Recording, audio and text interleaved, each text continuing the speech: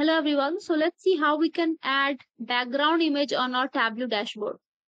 So you just need to click on images. Basically, you need to click on here to open your dashboard.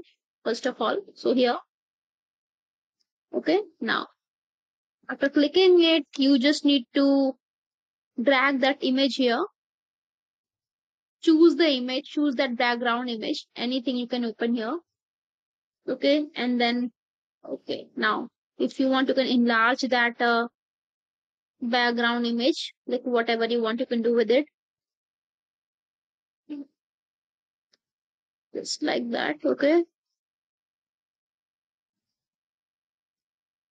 Try to use floating from except that tiled, okay. It looks better. Now here, now you can easily use any of your see backgrounds, any of the chart you can use to create your dashboard, okay. If you surprise how I can create that invisible kind of charts in my background, so you can check out my next video for that, okay.